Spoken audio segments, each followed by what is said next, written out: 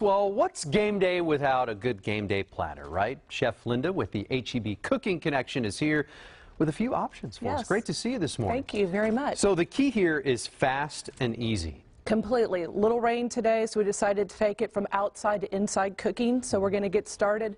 We have a deal right now: buy a green chili, get a red chili for free. So I thought I'd do some indoor cooking. Brown the meat, drain it, add the sauce. You can get you a bowl of chili or put it on our tamales to kind of dress it up a little. We do have a cheese and green chili tamale now, vegetarian. If you want to do a different queso, how about some green chili, easy melt cheese, and some ground beef? 3 ingredients, melt it, and you're done.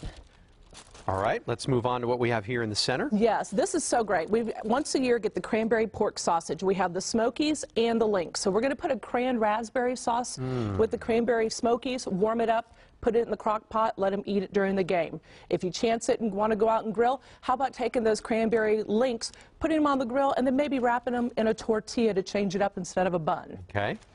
And over here we've got little sliders. Yes, I changed it up. And again, if you didn't want to go outside and grill, why not take our fully cooked meatballs, warm them up, put them in our meatball sauce, and get the little King Hawaiian rolls from the bakery and slide those in there so you can do easy 10-minute sliders without having to go outside and get wet. See, your guests are going to think you've been sweating all day, working really hard in the kitchen, when in reality you're talking just minutes to get all of these different recipes ready. Yes. Now, if you don't want to cook, let's say you want to just pick up guacamole today, we have that in our produce, or even our new salsa.